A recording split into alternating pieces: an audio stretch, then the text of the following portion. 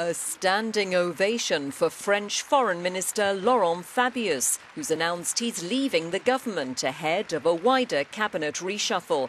Clearly moved, the 69-year-old socialist told Parliament, "Under the authority of the President of the Republic, the Prime Minister, and under your supervision, I've led French diplomacy with pride, and I've served it with pleasure." Though his departure was anticipated, Fabius did not explain why he was quitting. A familiar figure on the world stage, he played a key role in sealing an international deal with Iran to limit its nuclear program, and won praise for helping to broker a global climate change agreement last year at a UN summit in Paris. For now, he'll stay on as chairman of that process and head France's top constitutional court. Among those tipped to replace him at the Foreign Ministry, President Hollande's ex-partner and current Environment Minister Ségolène Royal and his former Prime Minister Jean-Marc Ayrault.